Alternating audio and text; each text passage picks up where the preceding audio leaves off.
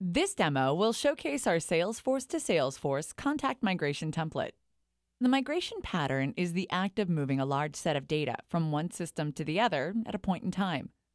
Migrations are critical in any organization that has data operations and most commonly occur during mergers and acquisitions, implementation of new software, migration to a cloud-based environment, and many more. In this video, I'll show you an example of an organization A that needs to migrate some of its contacts to a new Salesforce instance at an organization B. We will also specify a filtering criteria. In this case, a contact will be filtered depending on the country and the email address. Right now, let's go ahead and see how it works in Salesforce. Here you can see we have two different Salesforce accounts. And here are the contacts that meet the criteria of being in the US, most of which have an email address. Now, let's start the migration process. This template is triggered by an HTTP call, so it can be used manually or programmatically. All I need to do to make it run is to send a request to a configured HTTP endpoint, and you can see how quickly I receive a message that the batch process has been initiated. This template is configured, so when the migration process is complete, you'll receive an email. As you can see, we've already received a message report that the migration process has been completed.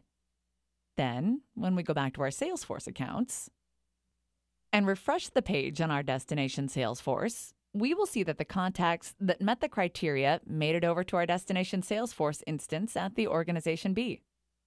Let's now take a look inside of Anypoint Studio and see what makes this integration possible. As we look at the endpoints file, we can see an HTTP connector that initiates the migration process by calling the main flow and then sets the payload and builds a response message. Then when we go to the business logic file, we can see that the template uses a batch module to make the act of moving a large set of data easier and more transparent. Here we find a Salesforce connector where that filter is determined. The filter is a part of the query that selects what should be migrated over, or at least extracted out of the Salesforce, and what should be filtered. Then we pull the data out of the Salesforce destination and check whether that account from Salesforce origin exists there. And if it doesn't, we create a new one, so we can get that ID and then link that contact that has been synchronized over to that account. Then we check if the contact exists in our destination Salesforce and either create a new contact or use an existing one to upsert the information to our destination Salesforce instance.